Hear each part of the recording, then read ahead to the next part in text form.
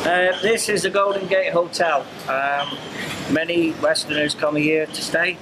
I've been coming to this one since about 2014. Prior to this, I went to the Godiana, but the owners of this hotel are very honest people. Good place to stay, good accommodation, approximately $20 a night. That includes your room, your washing, and 2 bottles of water. If you're coming to Phnom Penh, a safe place for people to stay, and I would recommend this place as a Westerner.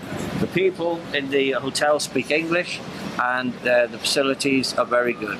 So let me take you on a tour to the Golden Gate Hotel.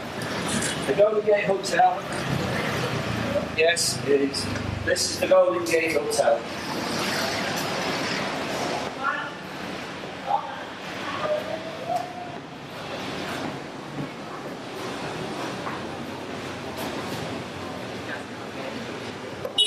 Hello, Golden Gate Hotel. If you're coming to Cambodia, I would recommend this place for people to stay.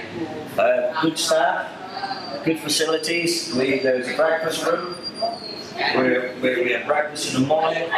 Breakfast is included in the $20 a night, and as I said, it's safe. The people are honest, not like other parts of the world where you have to worry about your belongings. Everybody in the hotel is honourable, so I'd recommend the Golden Gate if you were coming to stay in Phnom Penh. It's central to the city. Tuk-tuk drivers outside the hotel. You can travel to the Royal Palace. You can go to S21. You can go up to the killing fields. So a good opportunity, a good stop-off place. If you want to go up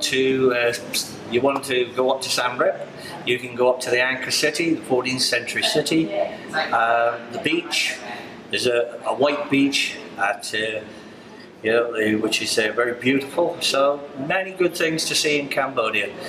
If you're into the nightlife, then there's plenty of nightlife. There's bars, Western restaurants. You can buy Chinese food, you can buy Indian food, you can buy Vietnamese, you can buy all manner of food. So a good place to stay.